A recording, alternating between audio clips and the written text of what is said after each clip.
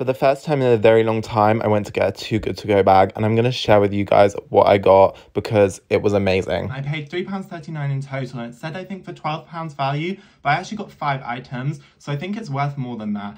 And they're all vegan items because I could pick them out myself. First of all, I got a whole loaf of ciabatta bread. How delicious does that look? And it smells amazing too. And the rest of the items are all sweet items. So first of all, there is a croissant here. I've got a chocolate pain au chocolat. That is delicious. I've got 2 more pastries as well. First of all, a cinnamon swirl. And then finally an orange and cinnamon bun. And that's the last one, which is an orange and cinnamon bun. And I'm so happy with this haul. I'm definitely gonna give this Too Good To Go bag a 10 out of 10 because for £3.40, I've got so much in here. 5 items, 4 pastries. I definitely would go to Rise Bakehouse and get another Too Good To Go bag next time.